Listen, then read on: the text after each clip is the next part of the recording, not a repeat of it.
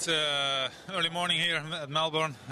Pretty relaxed still, ready for the start. So first we do the 80 kilometers towards Geelong, and then we begin with a tough circuit. So at the moment, no much wind, so that can be more easy for us during the race. But we'll see.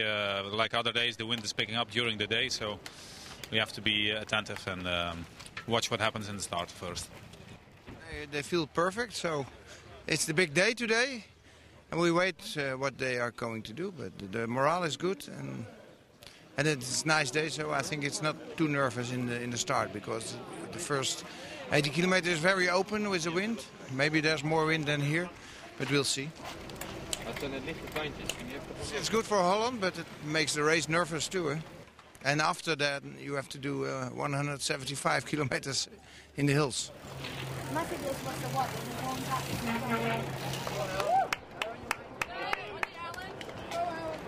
We're going for it.